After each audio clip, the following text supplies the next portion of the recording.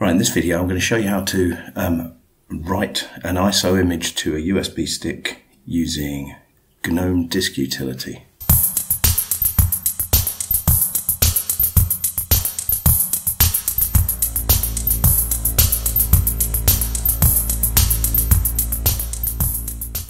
You can find it in most distributions repos, either as disks or Gnome Disk Utility. And it will show up usually in your accessories as disks.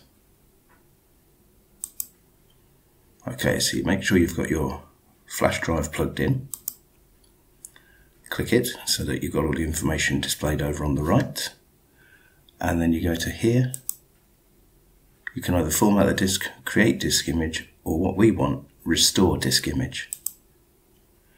Now you choose your downloaded image file.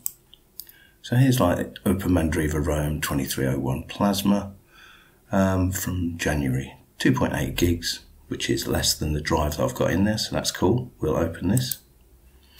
If the ISO image is bigger than the drive you have in there, it won't allow you to write it.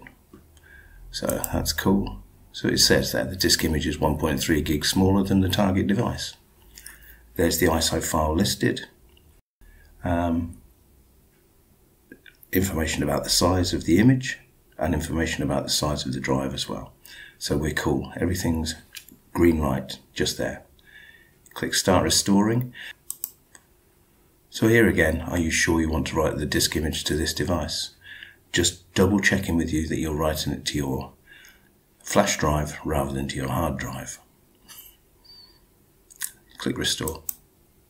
Here we go for the password. Okay, so it wants my sudo password.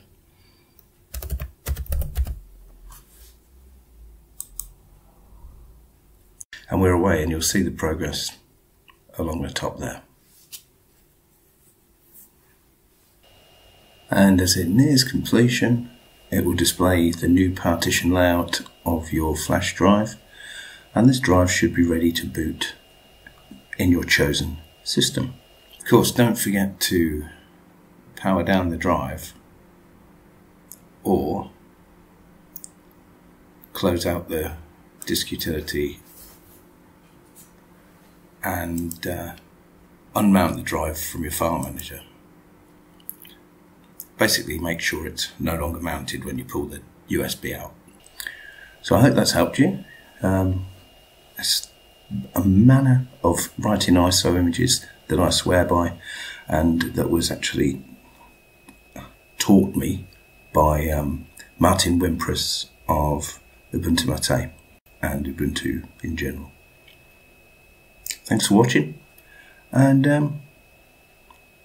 come back soon.